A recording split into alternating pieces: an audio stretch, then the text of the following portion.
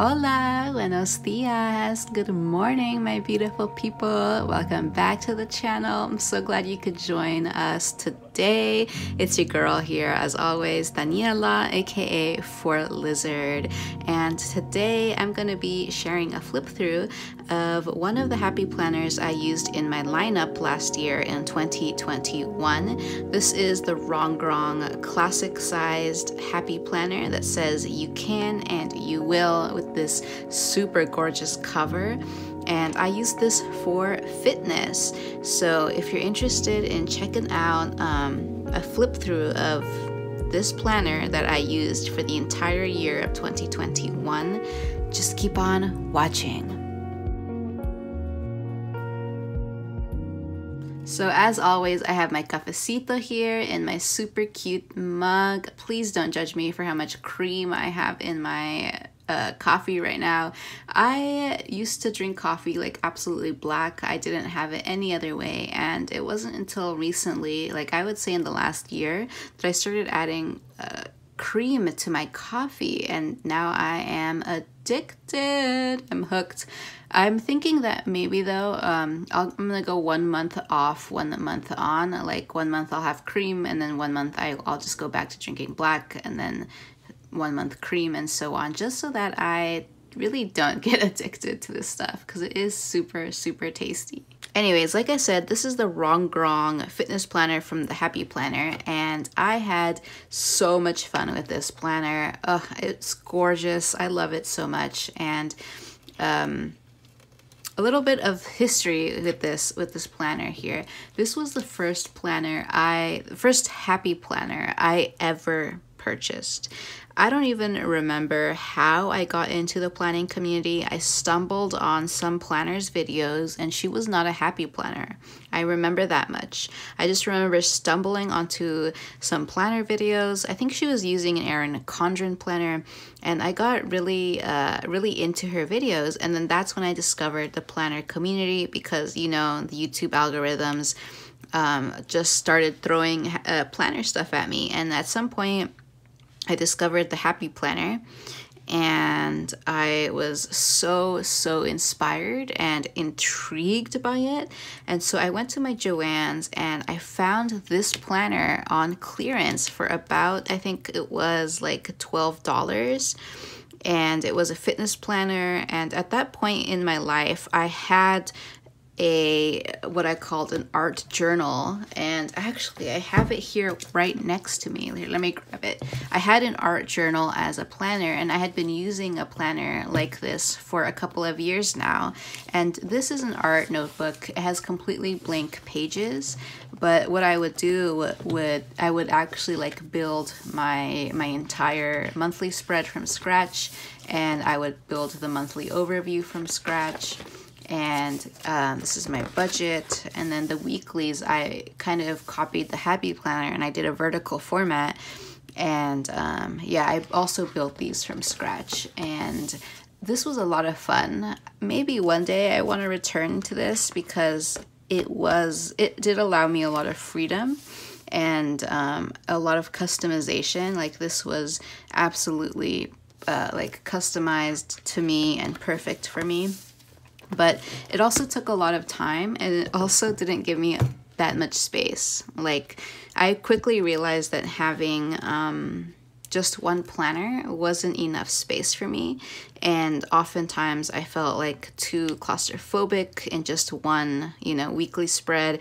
I needed to branch out, and I figured getting a fitness happy planner would really help me and push me and motivate me in terms of fitness and health. And I felt that it was perfect to like put in all of my like workouts, fitness, nutrition, meal prepping, meal planning, all that stuff could go in here. And it was different enough from like my work planning and my general household stuff that I felt like, I could expand into a second planner and not feel overwhelmed. That was back in the day when I felt like having two planners was super extravagant. Little did I know that one day I would go up to having 17 different planners. But anyways, this was the first happy planner I ever purchased, and it was my first love. I used it so much, it inspired me so much, it motivated me so much, it really changed the game for me. And that's when I realized that happy planner planning, creative planning was it for me. It did it for me. It really pushed me to the next level. And so you're gonna see how I use this happy planner, and yeah, I hope you enjoy this flip through. So I had a lot of fun with the cover page. I sketched out my name with color pencil and pen, and I also put some cute happy planner stickers. This was the year at a glance, and then these were the perpetual calendar pages. I actually purchased this planner November the 15th of 2020, and I tried to use these pages in like a relevant fashion. I would write down when I did like significant you know, fitness events like hikes, runs, etc. But then I kind of just gave up on that. And as you can see, it's all blank. And then I took out all of the pages prior to the day I got this planner. So I took out July through November because this was an 18-month planner. So we jump straight to November here. And oh my goodness. So when I first got this planner, November 15th, I have my planner birthday sticker here. What I like to use the monthly for is I like to have like a monthly exercise tracker here, as well as I would give myself a little summary of the workout that I did on those days. And as you can see, I worked out so much when I first got this planner because I was just so motivated by it. And then, so I didn't get the planner until the 15th of this month. So as you can see here, I like just decorated it, planner birthday. And then this was the first spread. And as you can see, I went totally ham with it. And I actually kind of maintained the format that I started with throughout the year. I liked this format so much, how I used it, that it kind of stayed like this for the entire year. So the fitness planner, it has like 5 different sections. There's the sidebar, the today section, the focus section, the food log, and the exercise section. And so for the today section, I started off journaling in it about like my fitness goals and how I felt. The focus section was my stats section. I kind of started using it as a habit tracker, as well as marking my stats like steps, my sleep, my caloric intake and output. The food log I used for exactly that. And then exercise was like my workout of the week. And I maintained that for a good amount of time. And sometimes I would decorate with, you know, stickers. So, but mostly I would kind of leave this very functional and a lot of room to write in because there was a lot of stuff that I wanted to write. And sometimes I would like pop in stickers here in the today section and kind of, you know, just decorate. And something that I started and maintained for a while as well was that I had these weekly goals that I would put up in the sidebar. And I would just have these weekly goals that I would try to meet throughout the week. And then the monthly page, it took me a while to figure out how I like to use this monthly page. I try to have goals here in this section, which has like 3 different like little sections. And then I also tried to add like important fitness dates in the date section. Like I would try to plan for like these major fitness events and like map those out. And then moving on to December, again, like I would use the monthly calendar to kind of write out all my workouts. This was a little bit redundant to what I wrote down in the weekly pages, but I didn't mind that at all because, you know, if I run like 5 miles, I want to like write it 4 times and scream it from the rooftops. That for me is strangely motivating to like continue to, you know, show it off, I guess. I mean, I'm only showing it off to myself in my planner, but it motivates me. Something that I did different this month, I included a meditation tracker in here as well because at this point, I was trying to also, practice my mental health, and I didn't know where to put that stuff because it didn't really fit in my like catch-all planner, but it also didn't really fit in my fitness planner as well. Although I was trying to justify putting it in here by like saying that it was like fitness for my mind. This was before I had a wellness planner, and so I was trying to fit that in here. This was the first week in December. As you can see, I am so intense with writing. And this is where like my focus section kind of developed into what it was at the end of the year, which is like I would write sleep, steps, cal in, cal out, and then my net caloric gain. And the food log and the exercise section remained the same. And this is when I was doing a lot of yoga with Adrian. This was the second week in December. Something that I would do whenever I would do like long distance runs, because I have a Fitbit and it tells me like the distance I ran, the pace I ran at, the time I ran it in, and the calories I burned. I would write all of those stats here. And I also had a habit tracker for caloric deficit because I am trying to lose weight. I mean, not necessarily so. I would rather say that I'm trying to get fit and lean and toned. Like if I gain weight in that process, that's totally fine. But for me, I do tend to eat a little bit more than I probably should. And so for me, it's always a goal to lose weight. And so in this habit tracker, I would keep track of whether I was in a caloric deficit for the day, meaning that I was losing weight. And then this was just another week. This was Christmas week, New Year's week. So this is exactly a year from now, basically. And sometimes I wouldn't get around to my workouts. I would map them out, and then I just wouldn't do them. Like here as well, I mapped out that I was going to do a long distance run, and I did not do it. And then this was the January overview. I journaled here, but I really didn't use this space up here. January, going strong with the workouts in the monthly calendar. And I kept on using the weeklies just like how I was using them previously. And I used so many different types of stickers, from recollections to the happy planner and various others.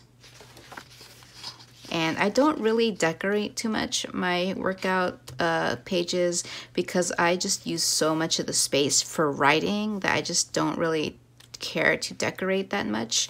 And yeah, I'll use washi, I'll stick stickers here and there, but I don't really decorate these pages too much, in my opinion. I also was weighing myself at that point.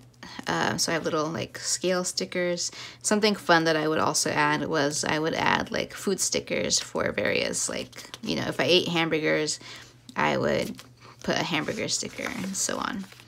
This was the February monthly. I used this monthly overview a lot more this month. I had goals here outlined. I had like important dates that I wanted to plan for, and then I had a monthly reflection. So February, I changed up the monthly calendar. I got a little tired of like writing everything down in the monthly. So what I switched to was a stamp format. So whenever I worked out, I would give myself a stamp. The first week of February, second week of February, I went with a Valentine's Day theme. And then this was the third week of February. I had this really cute washi strip from the Recollections sticker book. And something that I also would do around this time, this is when I started this, whenever, because I would plan out my workouts at the beginning of the week. Like I would write down what I intended to do. And sometimes I wouldn't do it, and then I would be like kind of annoyed that it seemed like I didn't because I wrote it down. So something that I would do to like distinguish whether I actually completed the workout or not was I would highlight it. So these are all highlighted, meaning that I did, you know, do those workouts. And then this is March. And March, I actually started something in the monthly overview that I continued on for the rest of the year. Was that I had these goals that I would set up here in this section, and then I had these boxes that I would like fill in once I met the goal. So here I had an ab workout week goal where I would target my abs every day for 1 week, and so I had 7 boxes corresponding to that.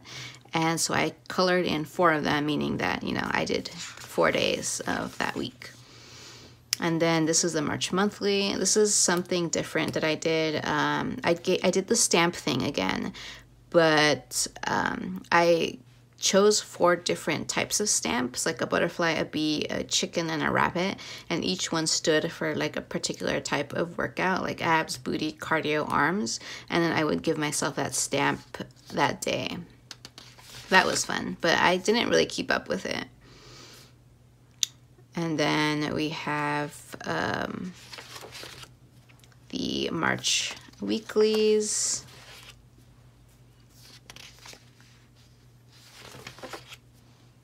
I had so much fun with this fitness planner. So then this is the April overview. Didn't do too much here, actually. April overview, and I just didn't really get into the monthly this month. I used these little hydration trackers this week. That was fun. I had a lot of donuts this week. And then I was like not in my planner this week. I don't know what was going on there. And then I got back into my planner.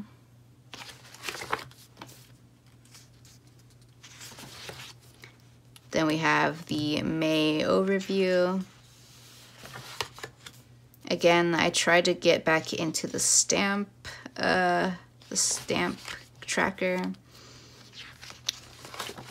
Ooh, I like this one. This was like an orange theme. This was a pink theme.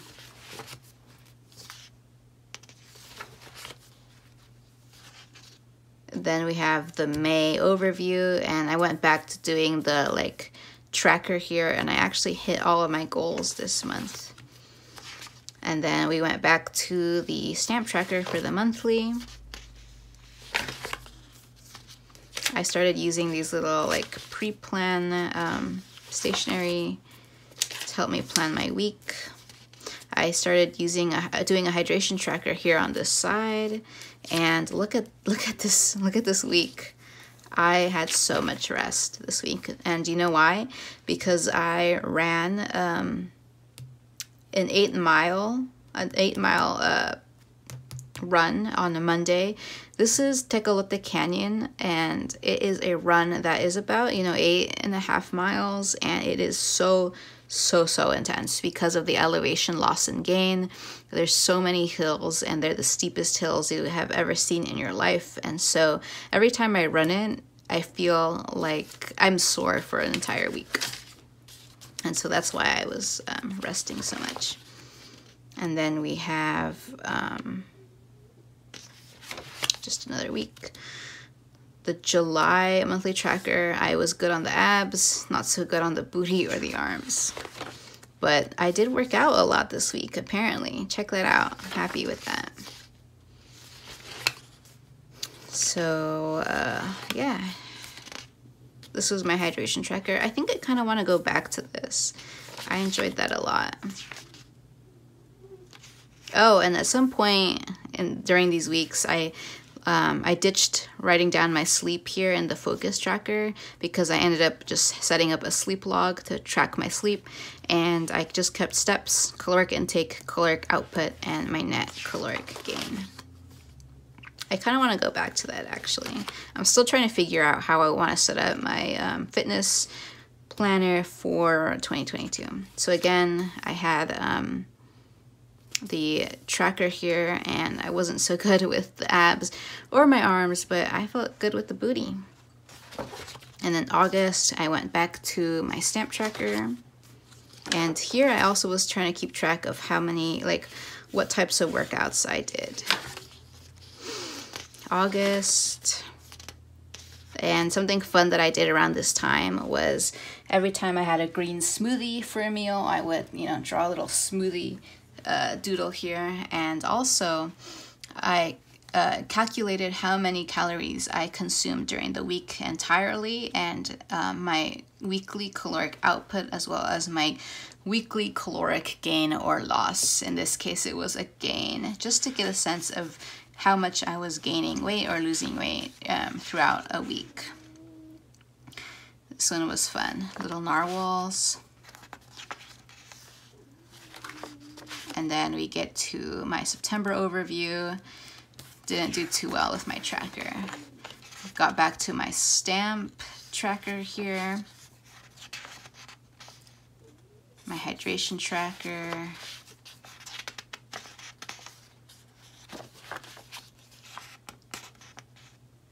And I think around this time I got a new fitness sticker book because I'm seeing new fitness stickers. It's always so fun to get a new fitness sticker book.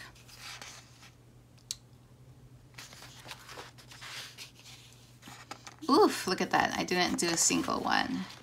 This was October, and I did not really use the October monthly in this case. Oof, and then there's some days I just was not in my planner at all.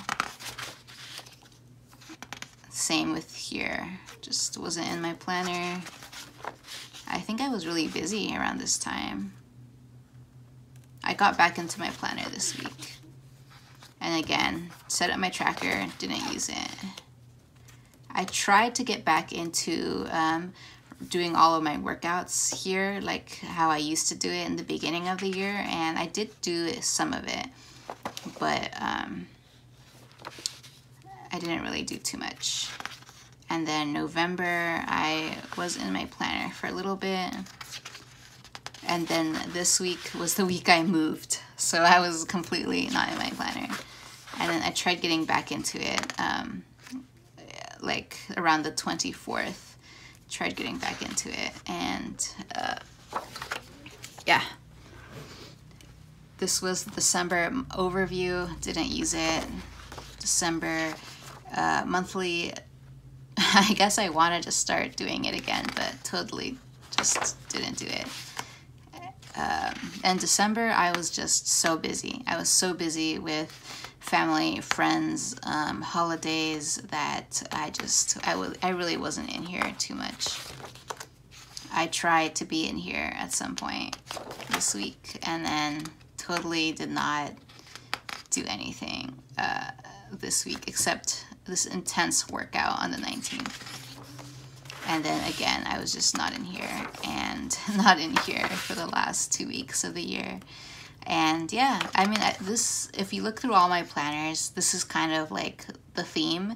I'm like super into my planner until like mid-November when I moved, and then I was in it like sporadically up until like the last 3 weeks of the year, up to like the entire month of December, honestly. It was very, very sparse for me, and I felt like I needed that because I was just so busy with like settling in from the move and then going straight into the holiday seasons, you know, vacation, family and friends, holiday stuff. Like, it was just so much going on. And I also felt like it was about time to have a planner break because I love planning, but I also sometimes need a break from it because, you know, even if you love something like a lot, if it feels like it becomes a chore and you lose your like love and joy from it, then it's just, you know, self-defeating. So the planner break helped me because, you know, like every single day I wanted to get back into my planner, but I just knew that I kind of needed to take a break. And it's nice to like get away and force yourself to be away because it kind of like motivates you to get back into it once you are ready to get back into it. So that was the entire flip through of this fitness happy planner, and I'm currently actually using this planner. This is like, I'm not sure the exact name of it, but it's like the yoga type fitness planner. It has this lady doing her pose in the front, and it says, listen to your body. And yeah, this one's super adorable and just super motivating. I saw this one like when it first came out, and I picked it up right then and there. I think I bought it like in April of last year or something, because I knew that I wanted to have this planner as my fitness planner, and I did not want to risk it like being sold out or me not being able to pick it up like closer to 2022. And I just love the dividers in here. I love like the monthly overview, and it has a very classic fitness style setup. And this is what I'm currently using for fitness in 2022. This was an 18-month planner, so I did start using it in July, but because I had my Rongrong planner already, like I had my Rongrong planner up until, you know, December of this year, I had 6 months of like extra pages. And so I actually used this as like my wellness planner. So this is where I did like mental health stuff, meditation and mindfulness, that kind of stuff. And I just used it for that, just experimentally, because I had all these extra pages that I, you know, that were just gonna go to waste if I didn't use them. And so that's what I used this for. And now that we're, you know, now that my Rongrong planner has officially ended, all the pages left in this are now going to be used for fitness. So really excited to be in this happy planner this year. So let me know your thoughts in the comments down below. Let me know what you're using for your fitness planner in the comments down below. I would love to know. And have a wonderful rest of your day. Stay blessed, and I'll catch you next time. Bye.